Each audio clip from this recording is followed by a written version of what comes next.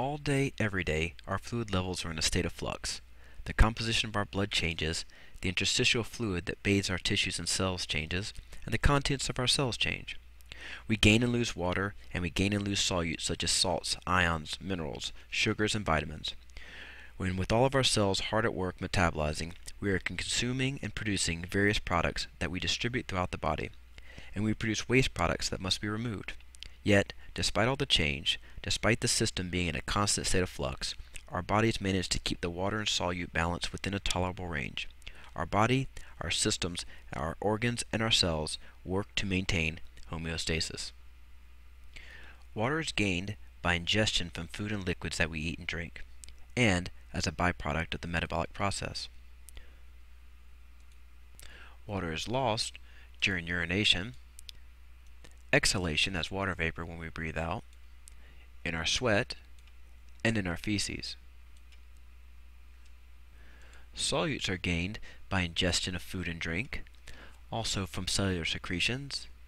We gain solutes when we inhale gases, and as a byproduct of metabolism, the metabolic waste. We lose solutes in our urine, when we exhale, and in our sweat. Excretion is the removal of excess water and nitrogen waste and other useless and harmful materials. The organs of excretion are the lungs, the skin, the liver, and what we're going to focus on, the kidney. The kidney is part of the urinary system. This is the main system that regulates this water-to-solute balance, and by doing so also influences our blood pressure and pH balance.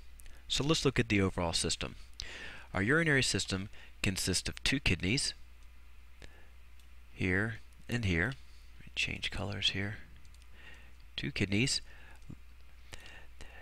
two ureters, which carry the urine that's produced down to the bladder, and then to carry the bladder, the urine from the bladder out of the body, there's a tube called the urethra. That's the overall system. Now within this system, these components, again, we're going to spend our time focused on the kidneys and the function of the parts inside the kidneys.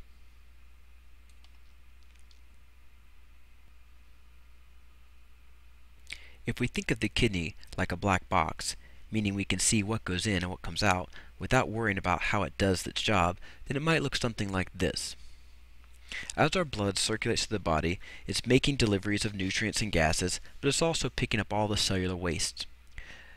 This waste must be removed from the body, and that's the primary job of the kidneys. As the blood passes through the kidneys, it's filtered. The waste products are filtered out with excess water, and we produce urine. The blood that leaves the kidneys has a very different composition than the blood that entered. Every bit of volume of the urine was at one time in the blood. So, the volume as well as the composition is altered by this process. The urine is going to be composed primarily of water, but also we're going to remove all the metabolic waste like urea, other toxins, and salts and ions. So this system does more than just remove excess water and waste. It also adjusts the levels of certain ions and salts in the blood. Based on hormone signals, this system can make adjustments to ensure that the blood pressure and the pH are maintained.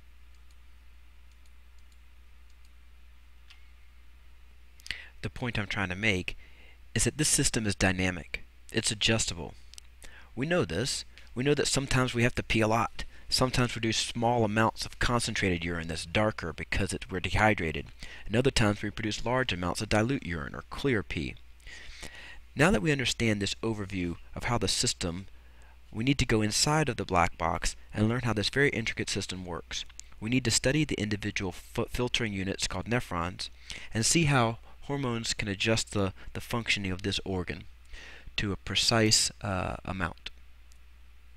If we go beyond the black box, we see a kidney.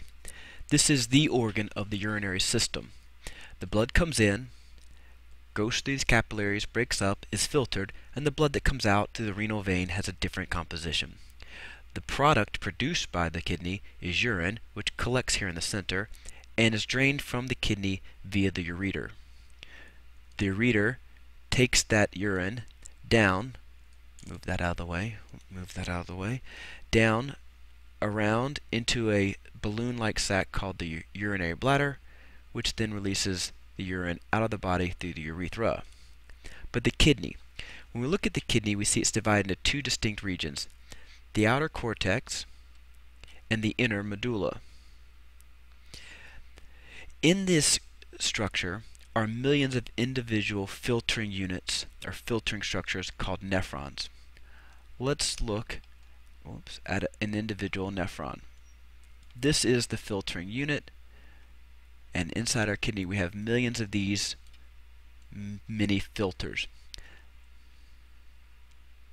The job of the nephron basically is to clean out the blood. It's going to filter out water, ions, organic waste, and other waste, and adjust the composition of the filtrate and return about 1% to the blood. The unreturned water and solute makes up urine. Now I wanted you to think of this analogy. Let's say you had to clean out your closet. There's two strategies for cleaning out your closet. You could go through, pick out each individual thing that you don't want, remove it, and leave everything else in the closet. Or you could take everything out of the closet, sort through it, and then put back what you want to keep. That analogy of emptying the closet and then putting back what you want is a better analogy to describe how a nephron works. When the blood comes into the nephron, we basically take out everything, as much as we can. Anything that's small enough, we can squeeze and filter out and put into this tubule. Then as we go through the tubule, through the nephron, throughout the system, we're going to take and put back into the blood those things which we want to keep. So 99% of all the material that's actually taken out of the blood here is returned to the blood somewhere along the way during this process. So by the time we get all the way through, we come down and around and back up, what ends up being released is very specific composition of filtrate, which we call the urine, and most of the good materials are returned back to the blood. Now let's look at the anatomy of the individual neuron. We start with this capsule called the Bowman's capsule. See this up here, the Bowman's capsule. And inside the Bowman's capsule is a capillary bed where this arteriole coming in breaks into a capillary bed. And this capillary bed is extremely permeable. It's very leaky. So, and the blood that goes into this capillary bed is under tremendous pressure because the afferent, or the entering arteriole, is dilated, lets a lot of blood come in, and the efferent, or exiting arteriole, is constricted. So it builds up a lot of pressure. So basically we're squeezing most of the contents out of the blood. So into the Bowman's capsule. From the Bowman's capsule, we're going to move into what's called the proximal convoluted tubule. Proximal meaning near, convoluted means coiled up or folded over. We can see that's convoluted. From the proximal convoluted tubule, we're going to go down into this long hairpin turn. This entire structure is called the loop of Henle, and we break this up into the descending branch going down. We make the turn, and we have the ascending branch, which is broken into two parts. The thinner section here, and then it gets thicker up here at the top of the ascending branch. So we have the descending loop of Henle and the ascending loop of Henle, and then we get to the distal convoluted tubules, distal meaning far, and in this case far from the Bowman's capsule.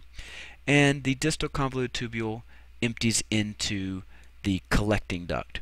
And you might have inputs from other nephrons here, so that one collecting duct serves more than one nephron.